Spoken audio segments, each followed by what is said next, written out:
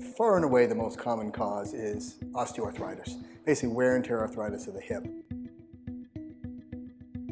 So the potential advantages of the direct anterior approach is that we don't cut any muscles or tendons. And there is a big part of the recovery. You have to respect the soft tissue. I'm Anthony Carter, orthopedic surgeon with Hampton Roads Orthopedics and Sports Medicine, and I practice at Immaculate Hospital. I started doing this in 2005. I was the first one in the state of Virginia, and certainly in this area. With the direct anterior approach, since we don't cut the muscles and tendons, the recovery can be much quicker.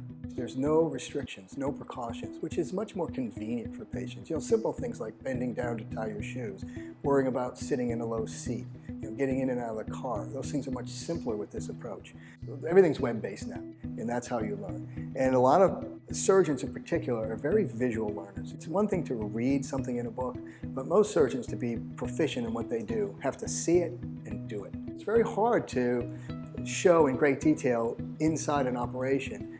We're so fortunate here at Immaculate that we have this iSuite technology where we have high definition cameras in the lights.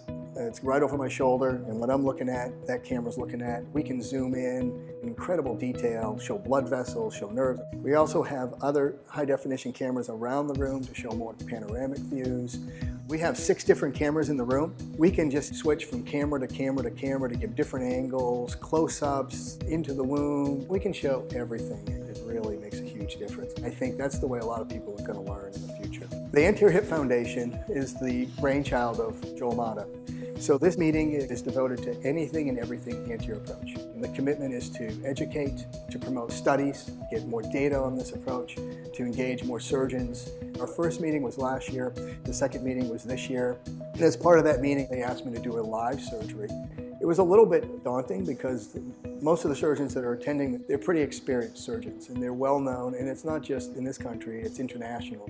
The direct anterior approach is definitely gaining popularity. About 30% of surgeons in the United States use the anterior approach, and because of that, it's been adopted in a lot of the teaching centers. So as the next group of surgeons comes up, the next generation, I really believe it's going to be the standard of care.